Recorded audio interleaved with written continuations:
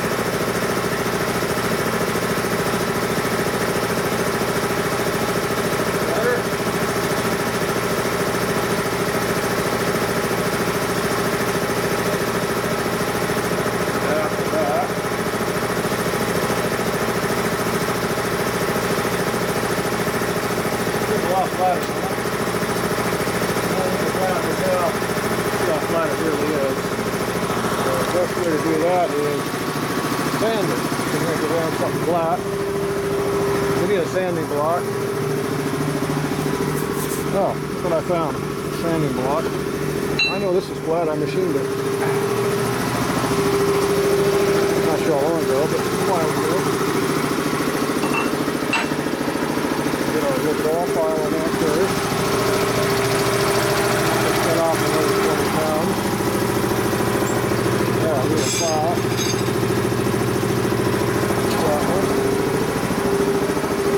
The burrs on the compressor.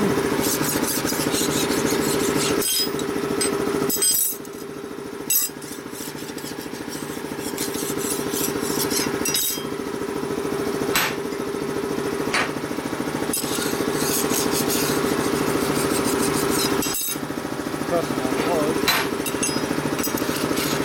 There's a burn right there.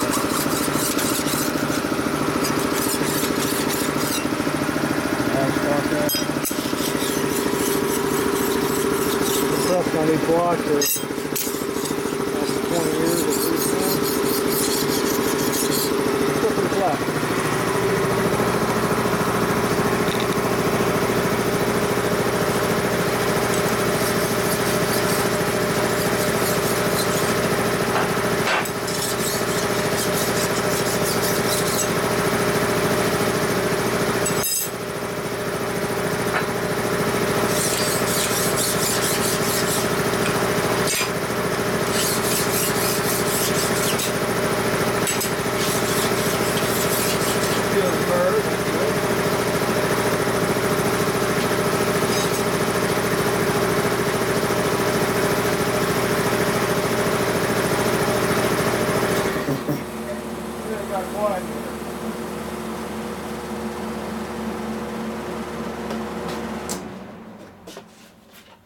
Okay, we'll grab a pair of some vintage paper. Never throw away your good paper. You never know when you need it. So put that down like that. We'll take our sanding block. Resembles this.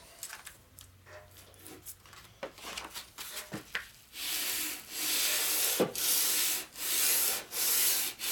see how flat this is.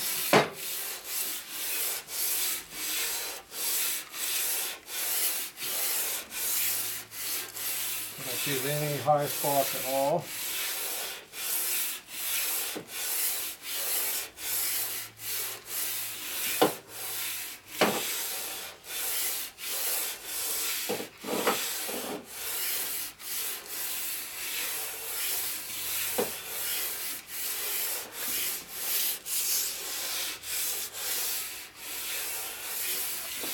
That's pretty good.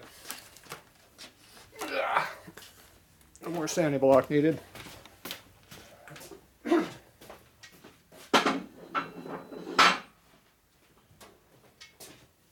Okay. See, that was worn 220 paper, so pretty fine. You can see the dirt and muck that was coming off the table, residue.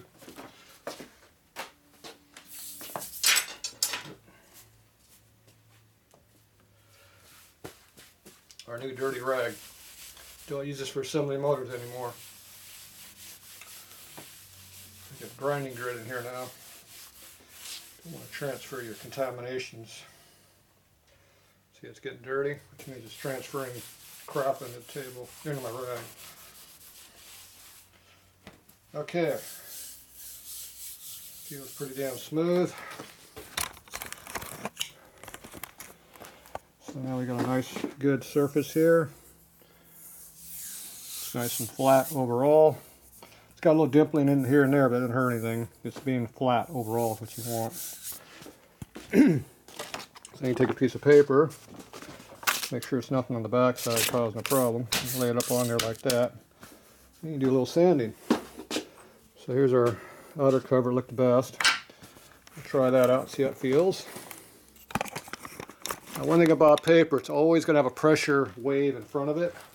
Just like a boat going through a river, it leaves that wave. And that leading edge is always going to dig in. So you will always keep moving this thing around so it stays as flat as you can.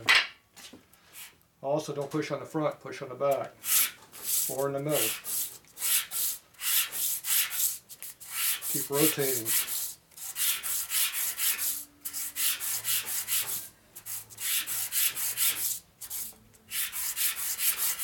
So never push on the leading edge.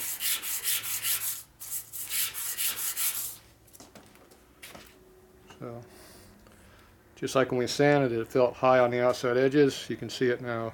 It is high on the outside edges. Like I said, this is 220 paper that's worn pretty heavy, so it's going to take a little bit of effort to get that down to zero. You can see it's already coming in through here. Most of the work's going to be up on here. So push more on that side.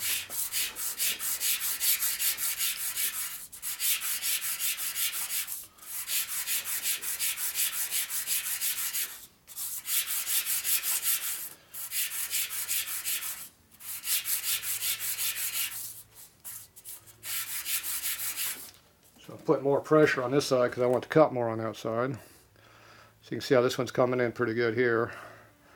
And it's starting to come in over here a little bit, but a little more effort. Now if I go to a coarser paper, it would come in a lot easier.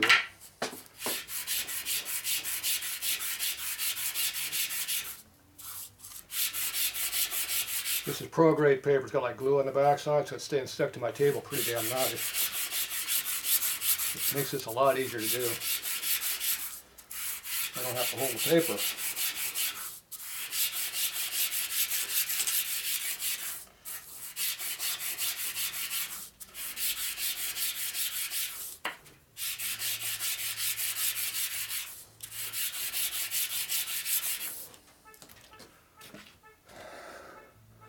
See how it's coming in pretty good there now?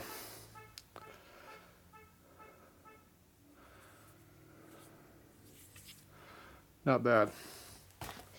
Pretty fine paper. Alright.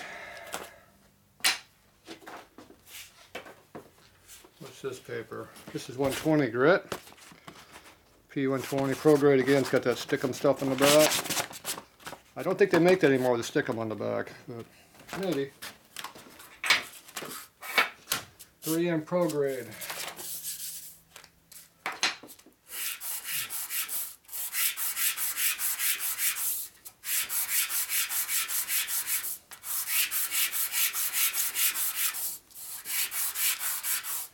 This one didn't want to quite stick as easy as that last one did. One reason is because it's got more drag on it when I'm trying to sand.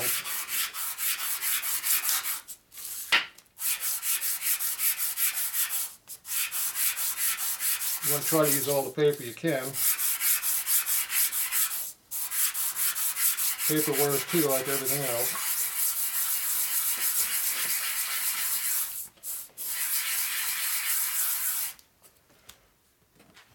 Yeah, it comes in a lot easier. See, 220 was just too fine.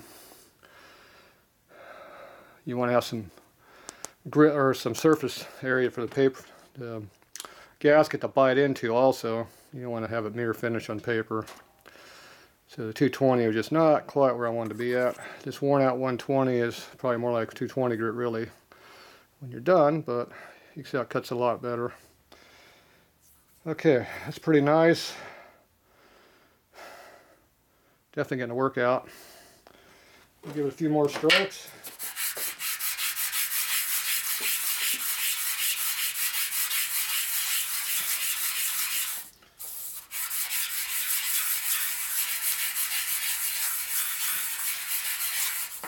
Using kind of a circular pattern, as you can tell.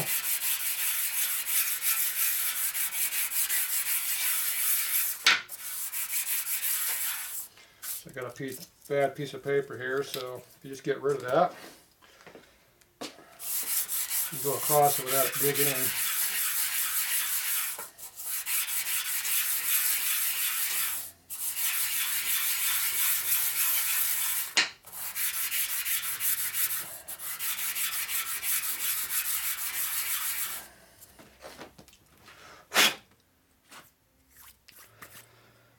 Okay, that's looking pretty damn nice now.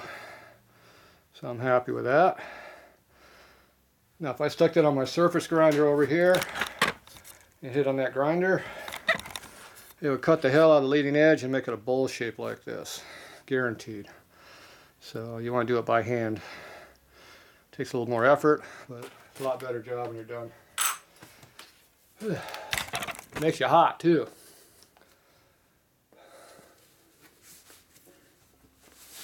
There. Ooh, a lot better. Too much work. Okay. So we got our main oil pump body. This one was really bad right through here where they cut on it. So we're going to do a little sanding on it. You'll see what it looks like pretty quickly. It should highlight it real quickly. You can hear how uneven it is too. When you first put something down, don't push too hard, you can tear the paper. Because the high spots are going to dig in.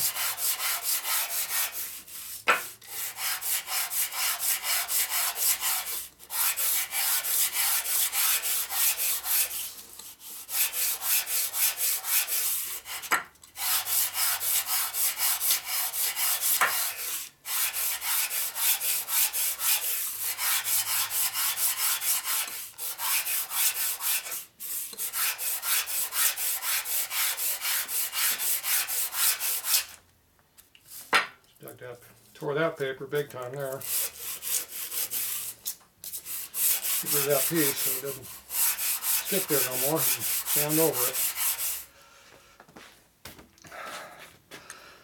Okay, so now you can see how uneven the surface is. See the cut marks right here from file. Someone filed it like this. There's dowel pins right here. You can barely see the dowel pin there, but when they cut the dowel pin off sand, if not they filed it, you can see the file mark going right across where the oil hole is. We would have blocked that off, so that's not a major issue, but the problem is the gasket still has to seal to that, and this is a cavity up in here that goes down into this side, the pressure side of the pump. This is all pressure here. This is the return side here. So return's not a major pressure issue, but this whole cavity in here is going to pressurize full of high pressure oil, and that can blow right through and leak out the side of the bike. Or leak back and bypass back in the return side of the pump, which you don't want either. So we want to try to sand this to get some of this out. You can see how this is really low through here also. Let's see, we're going to block this off, but you have to have something for the gasket to seal against to block it. You can't just have it open. So that's going to take some effort. Now this side here to do, I'm going to have to knock this pin down and then get across this surface. This surface doesn't look too bad. But we got to knock this pin down to see what it really needs to do that side.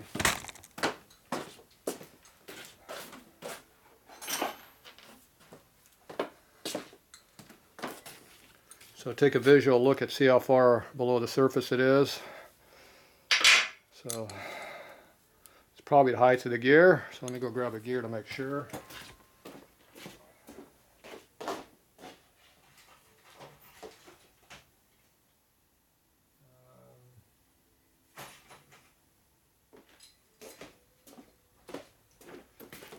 Alright, so here's your gear. So you can see how the pin is the height of the gear.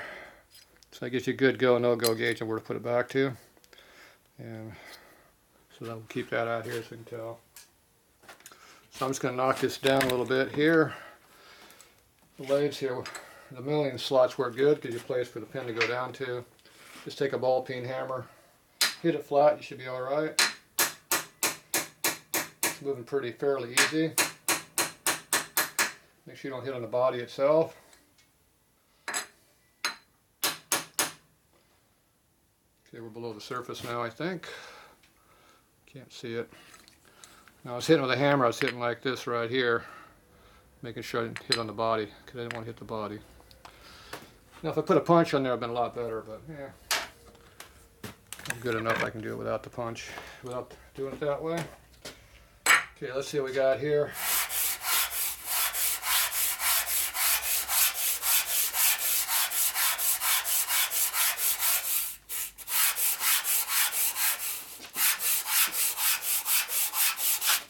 Yep.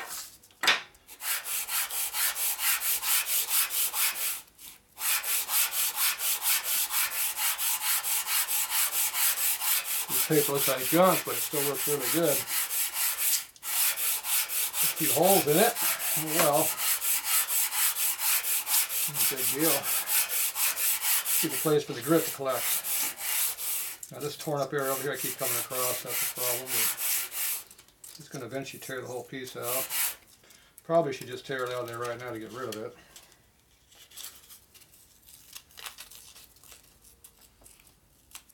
Yeah, that way it doesn't stick on it.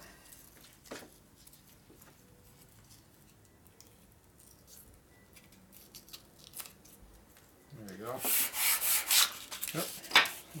See how far I could go before I caught it. Still catches on it, so we gotta be careful.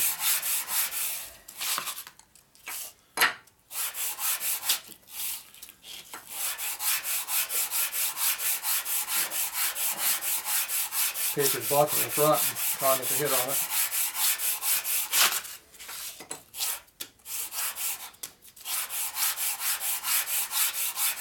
Paper's got to stay flat. Even though I wouldn't do anything, it was holding the paper flatter, now it's buckling on me more. Yeah, a few more times it's going to tear itself apart. Oh well. I'm going to get some use out of it though.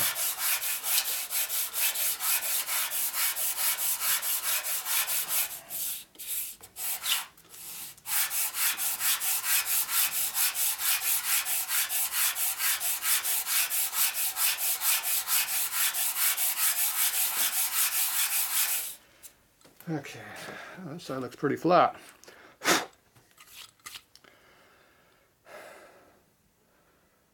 I'm getting most of the machine marks out of it. The original machine marks are in there. Getting most of those out of there. This is also tightening up our glare clearance to give you more oil pressure too.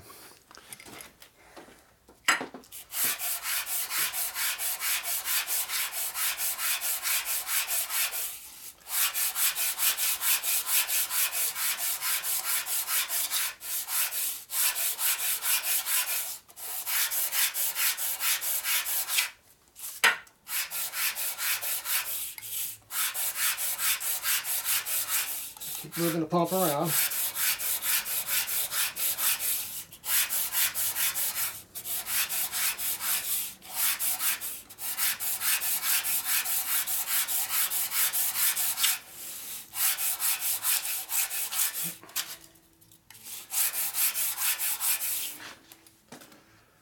Alright. Alright, looks pretty good. I think that's adequate for that side. Paper should seal on that pretty good. I don't see anything that's really a problem area anywhere.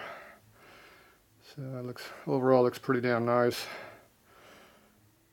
Okay, I think we're going to leave that alone. This side over here, got to do a lot of work on this side. It sucks. Pretty bad on this side. This side over here, not too bad. I wonder what the gear height is.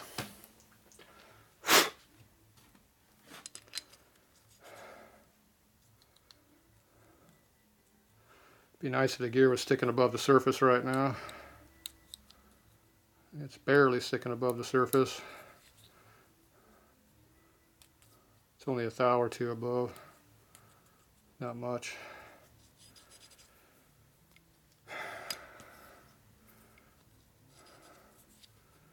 Yeah. You want to keep your back clearance as thin as you can so you don't blow by pressure. So, alright. I could sand on it some more, take a couple more thou off, but it's a lot of work, so I'm not building a race motor here. Alright, I'm going to work on this side a little bit. We'll be back.